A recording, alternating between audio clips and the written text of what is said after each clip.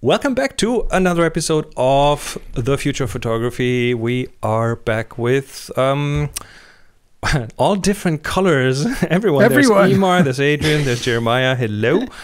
And good evening. I like this is colorful today. I like this. Adrian, I like your I just figured I have these RGB lights on me every week, right, when we record this for the YouTube bit, and I never use the colours. So today I'm doing my own teal and orange. That is totally fine. Teal on one side and orange on the other. It's a great look. I like it. So today it's drone time. By the way, everyone who watched last week's what was it? Our live lounge, our I watched. You watched. Yeah, you went there. You rewatched it later on. So if you haven't seen that, we went, I'm doing air quotes here for the listeners who don't watch this. We went to the photography show and watched some sessions and then talked.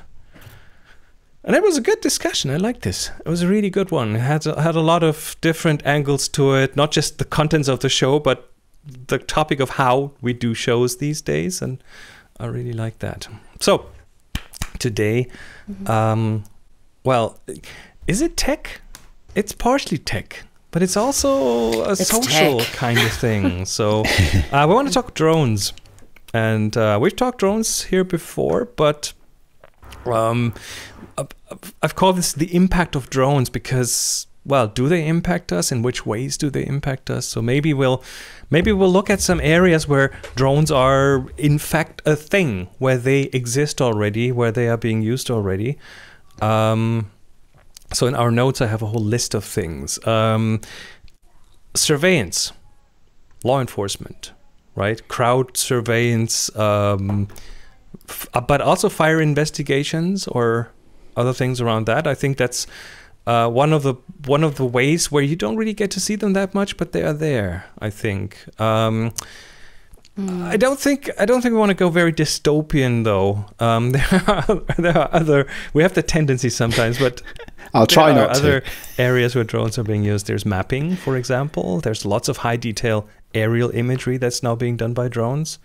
Because why not? Cheaper than airplanes. I'm not sure we are there yet with the shipping and the delivery, but there's like pilot projects. I know Amazon and UPS and DHL are doing pilot projects there, and we're talking small package delivery, we're talking food delivery, we're talking medicine, that kind of thing. Another area, a friend of mine has a professional drone license in the USA, and he had some situations where he offered his services for disaster response. Like there's something going on and you want a quick situational assessment. You want to know what's really going on. So without endangering the rescuers, you can enlarge their field of view. You can make them see things, or you can go look for victims. You can even put LEDs on drones and light the scene at night, for example. What we hear in the background is not a drone. I think that's a proper airplane. It's good timing. Good timing. I was just thinking. It's Jeremiah's airplane. Weather. They're coming to take you away, Jeremiah. It's the Fed. They're after you. He wishes. Weather is another area that I wasn't aware of. I had to do some research on that one. There's new insights that are being won through flying drones into hurricanes and tornadoes.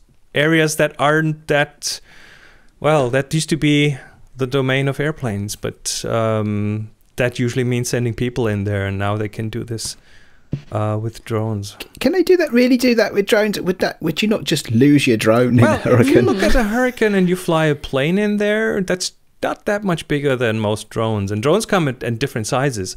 When you say drone, do you mean the tiny pocketable one by DJI, or do you mean the one that is an actual airplane that is autonomous and does things? Because well, we should qualify, shouldn't we? And, so, I mean, I think a lot of our listeners would be thinking about photography drones. Because this is a photography show. But drones are, I mean, anything from toys to big surveillance machines to delivery vehicles to a lot of things. So what are drones for you? Let me start with Emer. When you hear drone, what's your first thought? Drone. When I hear drone, I don't know. I can see now that you're talking about all the kind of disaster relief uses and stuff like that. I can see the application there. When you're talking about the hurricanes, I'm thinking of the Twister movie when they had this sort of homemade machine that sent up all the sensors. That was a great movie. Like you could sort of disposable drones that would just launch something else to record data. I can see that. Yeah, that's great. But I don't want a drone delivering my packages. Thanks very much. Well, it's that human connection that you want a postman to ring your doorbell. Face. I want a nice postman to ring my doorbell and say, "Here, sign for this, please." And yeah, thank you very much. Have a nice day. So when you order things, you do this for the drone's not going to do that for me. Do you order things for the human interaction or for the thing that you want to order? No, I order it for the thing that I want to order. But at the same time, I don't want it to be dropped in my garden by a drone. Okay. Not in my neighborhood. But I don't know.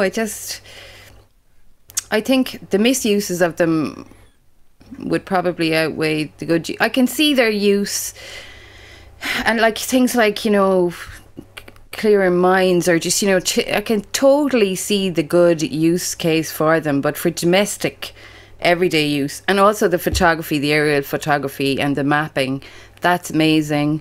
In my everyday life, I do not want to see a drone in the sky. I don't want to see Amazon drones everywhere. But let me try to challenge this, because you're okay with an Amazon truck stopping in front of your house. I'm not really okay with Amazon DHL, whatever. Full stop. Whatever. Okay. We're not about the company. We're about the delivery. What is different when it flies? You're about the What is different when it flies? No, I suppose it's probably more cost effective for the company, which is something that wouldn't be my what's concern. Different for you when it flies, consumer, other than you don't have a nice And then postman. I suppose maybe it's a cleaner way to do it as well. Okay, look, can't they drive electric vehicles? They do here. And, still deliver my mail or whatever, my packages. I don't know. What's different when it flies? It's faster? Yeah, but personally for you, because I noticed some resistance there. And I'm not saying that's a good or a bad thing. It's just something that I noticed. Jeremiah, how about you? Would you like a drone to deliver a burrito to you? Absolutely. Okay. Yeah, why not? I'd rather have less cars on the road. It really depends on how they're managed more than anything. For me, like personally, I've got a little drone, and I've had a bigger drone. The little ones I kind of like. The problem I have here where I live is I'm now within the kind of airport 5 mile radius, 10 mile, and so it's like 10, but still I can't really fly it around my neighborhood. When I fly a drone myself and I'm exploring and taking pictures, I absolutely love it. But if anyone else is doing it, I hate it, because I want control over knowing who's doing what with that drone to me. Also, they've not really dealt with the noise. Like, I think if a drone can be quieter, it would be a little less like a gnat, buzzing around your ear. That's kind of annoying. That would be the thing that makes a difference to me. So if somebody offered me the choice between a drone delivering my packages or a battery-powered truck delivering my packages, I would definitely choose the battery-powered truck. So here where I live, our DHL driver, she had was switched to an electrical vehicle maybe half a year ago. Oh, cool.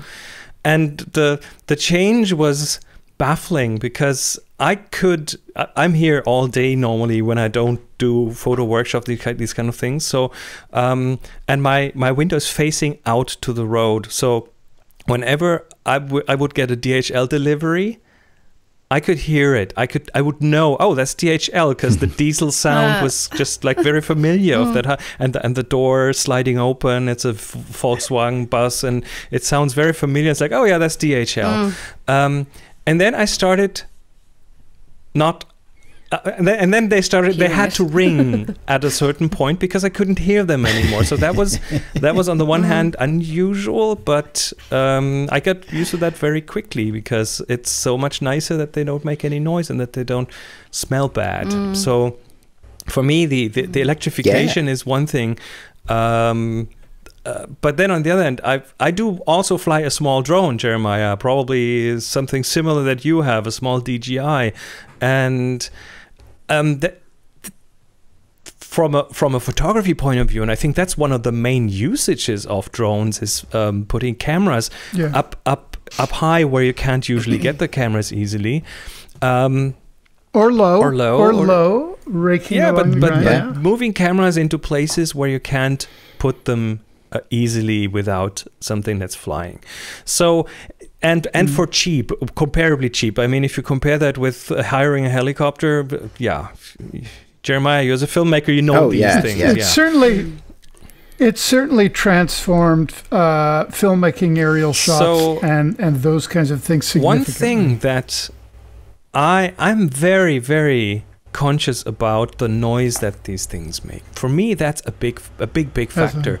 So when I fly the drone, when I've traveled somewhere and I fly the drone, I always have that feeling that I'm going on someone's nerves, that someone is annoyed by what I do. So when lots of people are around, I'm way more hesitant to fly it as if I was alone.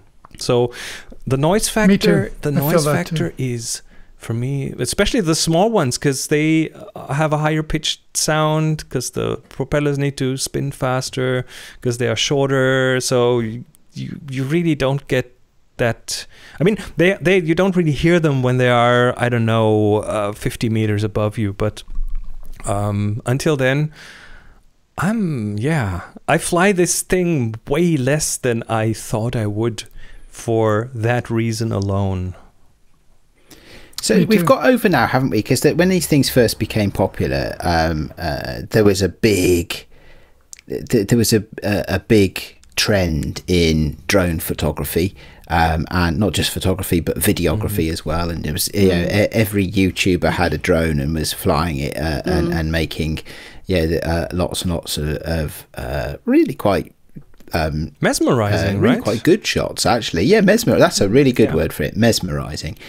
And I feel maybe from my sample of one, just what I tend to see, I feel that we've got past that initial peak fad, of drones, and maybe now there's something, especially with some of the regulation that's coming in a lot of countries. Certainly in the UK, it is. I understand it in the US, that a lot of regulation coming in now as well, and that it feels like that we're sort of settling down to normal drone use, whatever normal drone use actually means.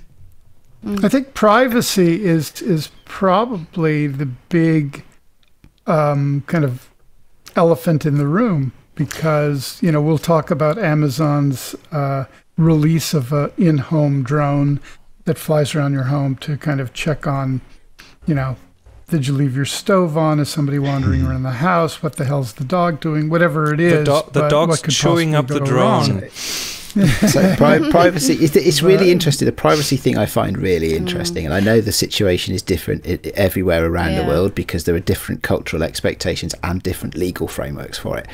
Today, I had to download an app onto my phone that specifically lets the government track me where I've been. Really? Now they say it's anonymized. It's all to do. It's the COVID track and trace. And I had to go. I went somewhere today.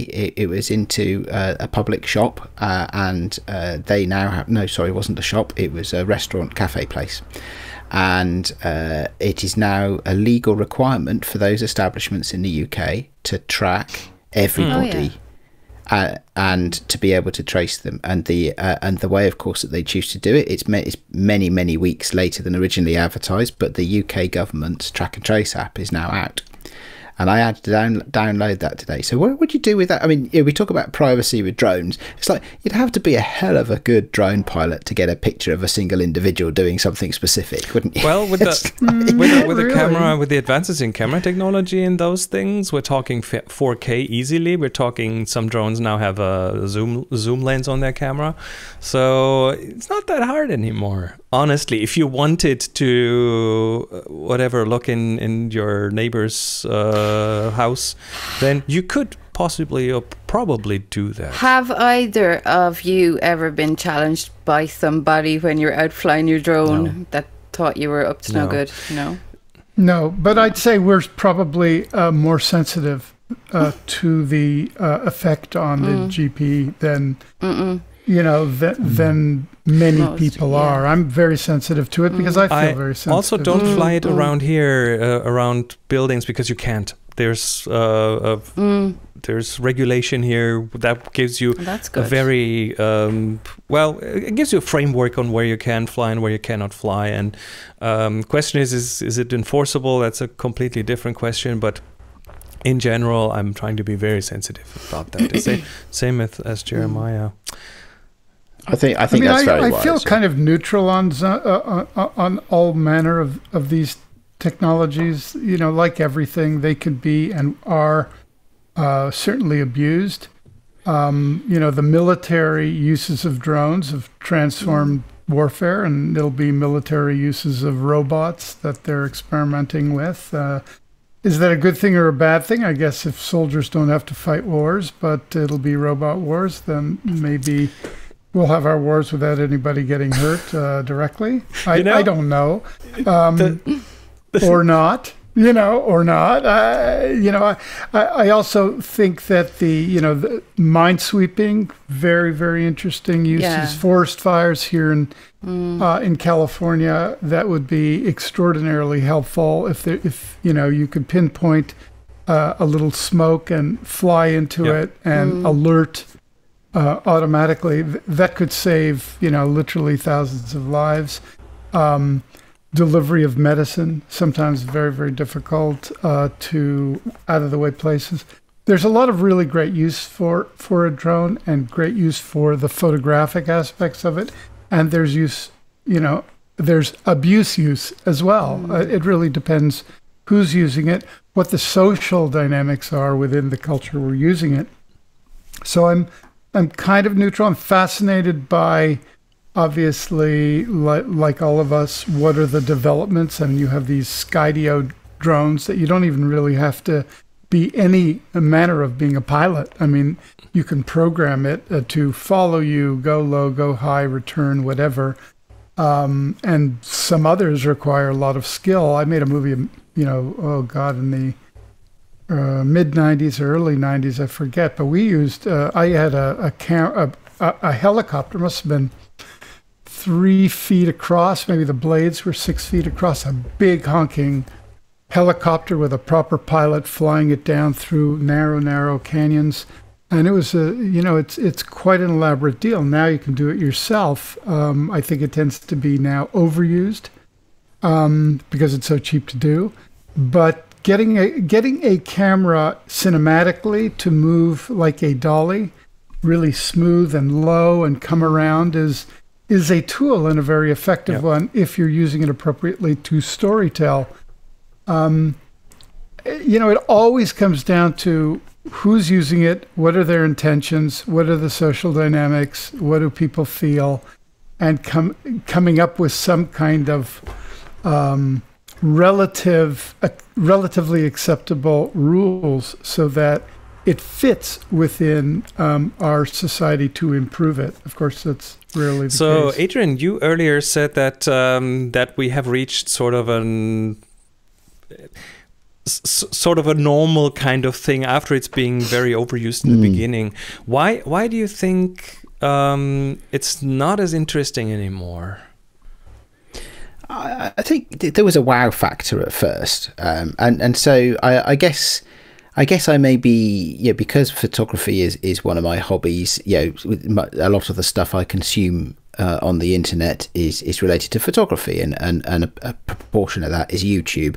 And there were a lot of YouTubers who are using drones for way beyond what you would traditionally call an establishing shot. Doing it for the fact that it was a drone shot. And I think what I'm seeing now is that those kind of people are perhaps more naturally editing in those drone shots rather than making the drone shots a feature. That's the thing that I noticed in the beginning, that people were pretty much only doing the dolly kind of shots, the circle around something kind of shots, and they were very self-serving. They weren't really serving anything as in telling a story or something along those lines. And while it was, hey, I've got a drone. And while that was very wowy in the beginning, it gets old very quickly if that's the only thing that you show, I think. Do you know what I do really like? That I have to say, one of my favourite uses for camera drones is the footage they now get from the World Rally Championship. Oh, really? Okay. So I don't know. I don't know how many of our listeners will be interested in the World Rally Championship, but this is for those that don't know of it, it is a form of motor racing that takes place over long distances, over unmade roads out in the middle of nowhere, and they go to snowy places, they go to sandy places, they go all over the world. And in the last few years, drones have taken over from helicopters, and you can tell the difference because the drones can get in much closer and they can follow the cars in different places where the helicopters can't get to. I mean, years ago, you'd have a helicopter that would be hovering off the side of a cliff, and the cars would be driving along some little track along the side of a cliff, and you could tell it was a helicopter shot, but it could only follow so far. The drones can go, tons of different places, and the turning circle of a drone is very much smaller than a helicopter, and so you can get these really dramatic sweeping shots. If the car's doing a handbrake turn around a hairpin bend, the drone can follow it and stuff like that. It's very impressive use of drones. They must do that with cycling as well, do they? Oh yeah, definitely.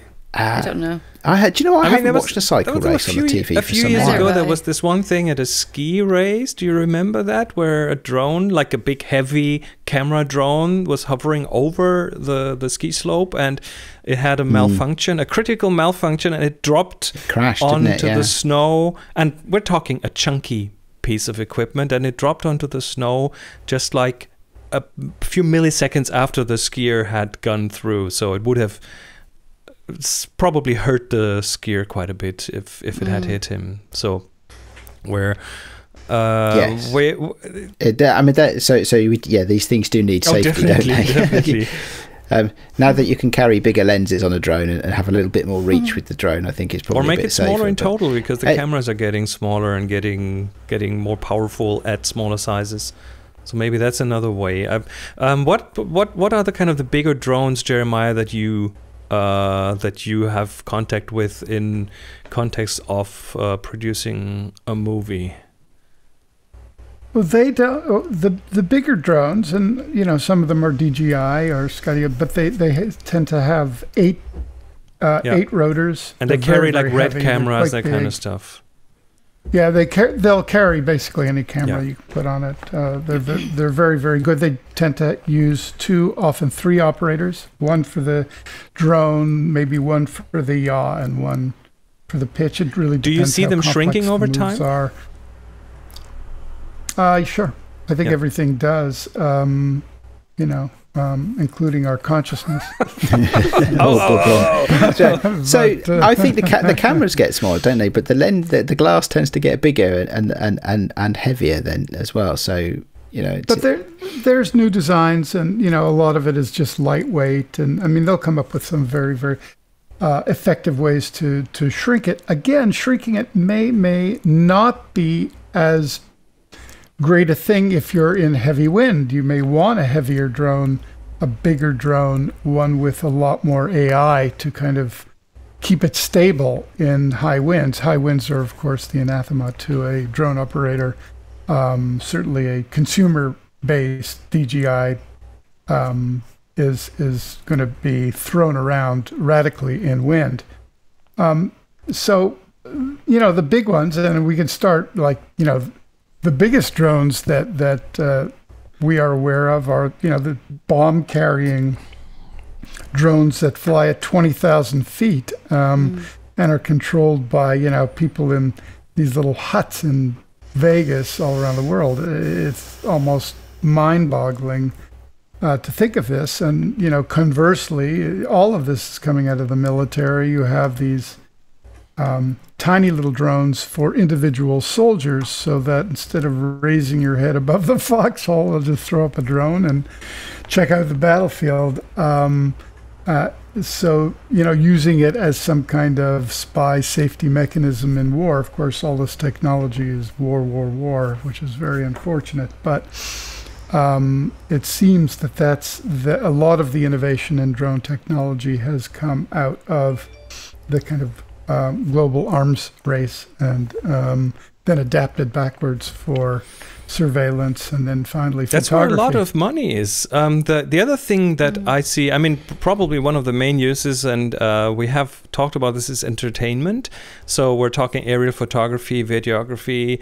But the one thing that I've also seen, and they're still making an effort to make this more of a mainstream thing, is to use drones as the entertainment themselves in like drone racing, these kind of things. So I've seen a drone race where they converted an arena into like a whole set of tunnels with lights in them and different obstacles and things. And then the drone pilots have these goggles on, and they see what the drone sees. They are virtually on the drone, and then they race like with 30, 40, 50 miles an hour through these tunnels, and the drones very quickly turn into something that you you replace them as they die because they fly into something, or they are in combat. Yeah, where's the jeopardy in that? So we've talked a little bit about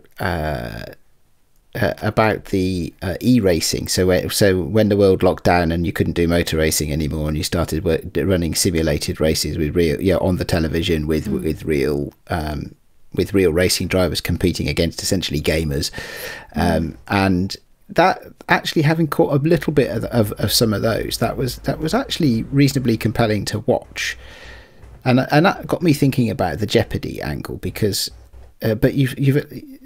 because you might say that a lot of racing, be it car racing or boat racing or whatever, or horse racing even, is that it's one of the elements that makes it exciting is the risk. And there is no risk when you're doing simulated stuff. You risk to lose your expensive racing drone. Yeah. Is it like Robot Wars? Are they allowed to soup up the drones and put armor on them and stuff? I don't know it that well, but I wouldn't be surprised to have little tiny military drones that have little projectiles that they can throw at others, or maybe little nets that they throw into the other drones' propellers, maybe. Yeah, or little laser thermometers on them. They can tell whether you got COVID or not.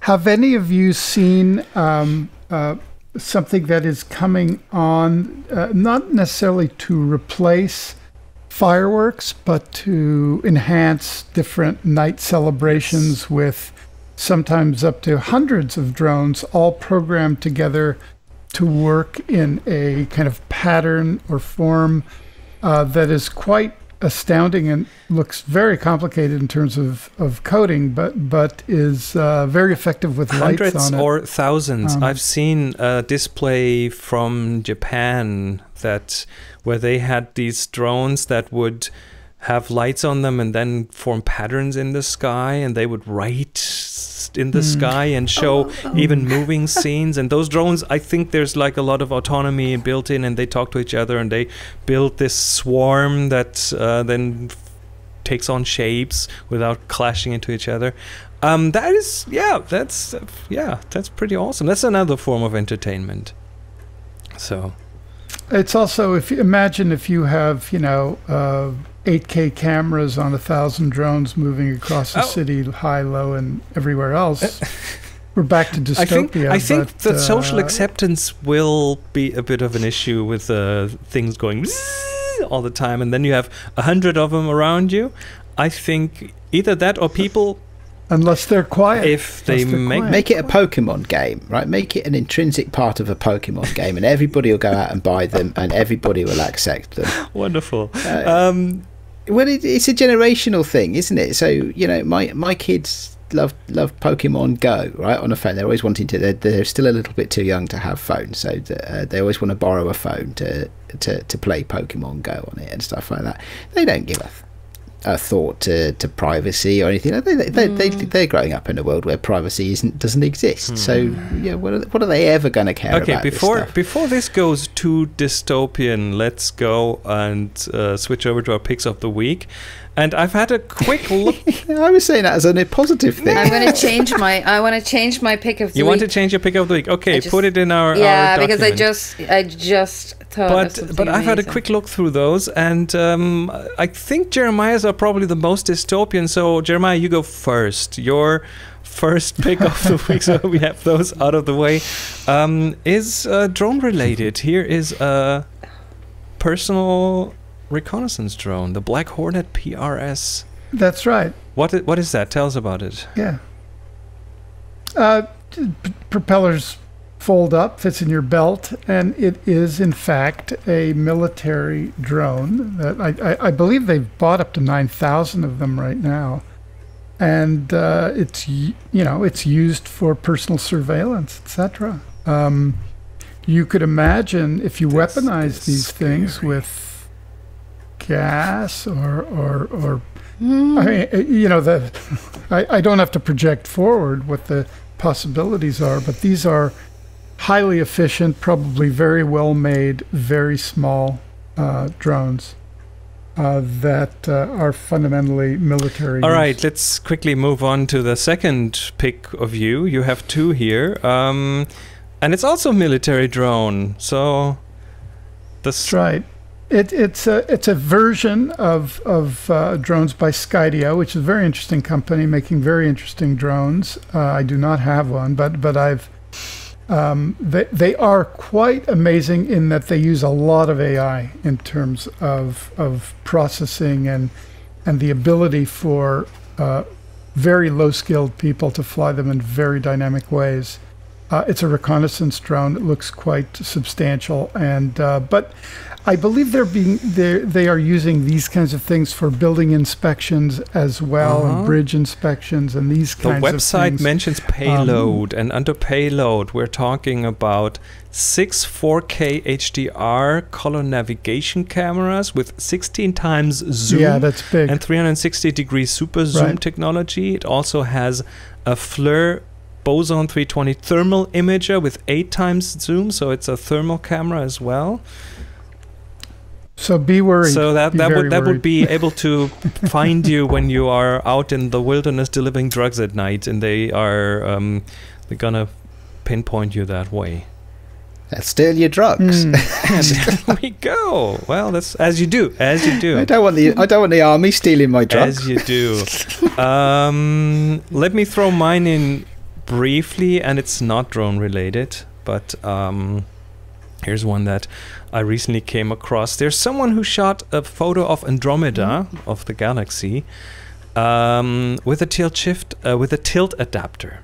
So the video, I mean, we'll put a link in the show notes. You have to really see that photo, because you know what the tilt effect does? It makes things look small, and it simulates shallow depth of field, and then your brain looks at it and it looks like a macro shot, and you just read it as being very, very small. So that photographer tried it with artificial ways, with doing like just blurring parts of the photo as you do with a fake tilt effect, but it didn't come out. So he built a tilt adapter, and if we look here on the website, it's a very, very strong angle he put in there. I mean, we're looking at almost like 40 degrees of tilt here, which is massive, but he had to use it in order to get that effect, and he then put this up on his telescope, and I mean the photo is mind-blowing. It really is, because it makes Andromeda look like you can put it in the palm of your hand. It's very, very good. So everyone, I recommend you have a look at the website. So that was mine. Emer, have you put your new one in there? It's on top because I couldn't find... I'm going to keep both of them, actually, because I want to mention the Argenta map that one of our people in Discord put into one of the chats in there, and I hadn't heard of that one, and it is brilliant. It's I love a black it. and white It's just iPhone app for photography. Point and shooty. Yeah. And you can't do anything. All you have to do is just press go when you're ready. So it's lovely. It is fun. I hadn't known about this, so thanks for the tip. It's fun. It's Alfano is the name of the guy, but I don't know his name. Okay. And the other one is actually not drones, but almost. So it's just a YouTube clip. It's there at the very top copying it of right the now. workflow. Let's see. Yeah, I can't get it to paste in the right coming place. Up. So this is an artist called Aideen Barry, and this was one of her most kind of well-known pieces, and it's called Flight Folly, and you can see why the drones reminded me of it now. It's a bunch of helicopters. It's very clever, but she's got the remote control to all the helicopters in her hand, and it's amazing. It's really well done. Oh, and it's a dress. Beautiful. That is amazing. Love it. That's great. I like that. Yeah, that's fantastic. She's awesome, Aideen Barry. Look up her. All of her work is amazing. So. Brilliant. Love it. It's cool. Yeah. We didn't think of this. No, Now there's a good use for drones. Fashion. Yeah. Fashion drones. Yeah. I don't think we're too far away from that. Oh, art. Well, okay, yes, but it is a dress, so It is a dress. So it's both. Yeah. I think it's a parachute, actually. Parachute silk. A dress made out of a parachute. Yeah. Wonderful. And lifted by helicopters. That's a lot of fun. Yeah, I like that. It's fabulous. Yeah. Okay, and last but not least, here is Adrian's. Yeah, well, okay, so this is a bit of fun. So this is two friends of mine who made a YouTube video called Bring Droney Home. Okay. So the reason they had to bring Droney home is because they had previously lost Droney. The drone rescue operation. The two friends of mine, Simon and Dave, they are adventurous kinds, and they also are well trained in doing things like climbing and lots of things to do with ropes. And so although this looks crazy, this video, they are actually fully qualified people, and so they are actually doing it with all the safety. They had to go over these really rickety bridges and out into the tiny rock off the sea that you couldn't get to apart from using ropes to rescue their drone, which they'd crashed there.